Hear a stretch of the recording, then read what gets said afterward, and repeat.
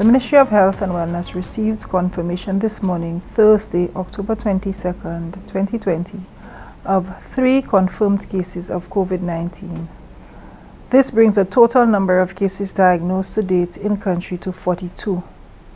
Case number 40 is a 42-year-old male from the Miku district. Case number 41 is a 29-year-old female from Castries. And case number 42 is a 58-year-old female from the Babono district. All cases presented at community respiratory clinics with respiratory symptoms and were tested and placed in quarantine pending the results. Upon receiving their results, they've been transferred to the respiratory hospital for care. This brings to 15 the total number of confirmed cases currently isolated for care. All 15 cases are currently in care and doing well.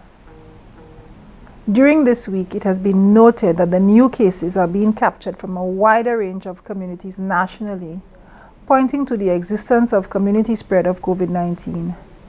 If you are experiencing respiratory symptoms which include a cough, sore throat, fever, we appeal to you to promptly seek care at the closest respiratory clinic. Anyone experiencing these symptoms should not be within the workplace or involved in social activities.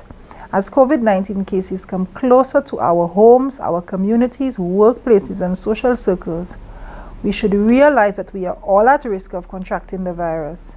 It is important that we each take all of the measures to keep ourselves and our loved ones safe. The Ministry of Health, once again, we remind every citizen of the importance of consistently practicing infection prevention and control measures, which includes ensuring that a mask is used when in public, to follow floor markers or spaces to maintain the recommended physical distance. Where floor markers are not available as a guide, use the separation from the next person as 2 arms lengths apart. Also, to wash and sanitize your hands often throughout the day.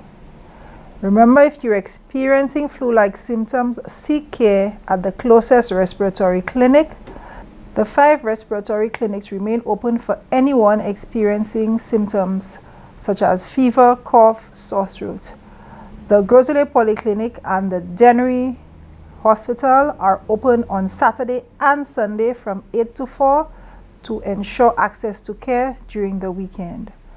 As usual, the Ministry of Health and Wellness will continue providing updates as new information becomes available.